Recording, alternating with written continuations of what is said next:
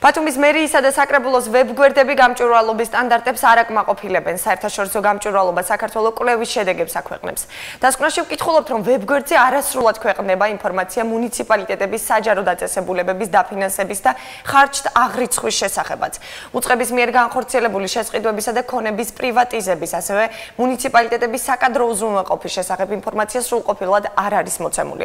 არ ქვეყნდება ინფორმაცია საკრებულოს დაგეგმილი სხდომისა და დღის წესრიგის თაობაზე, ასევე სხვა საკითხები.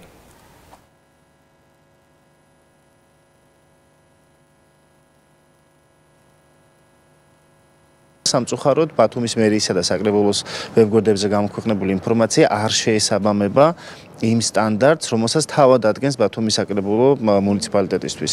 შესაბამისად, ორგანიზაცია მოუწოდებს მუნიციპალიტეტს, რომ საკუთარ დადგენილებაში ასახული ჩამონათვალის მიხედვით გამოაქვეყნოს ინფორმაცია. შეეხება ბიუჯეტს, შეეხება სხვადასხვა ოქმებს, კომისიის, ასევე საკრებულოს ხდომის ოქმებს, რათა მოქალაქეებს ჰქონდეთ წვდომა ყველა იმ საკითხთან დაკავშირებით, რაც განიხილება საკრებულოში თუ მერიაში.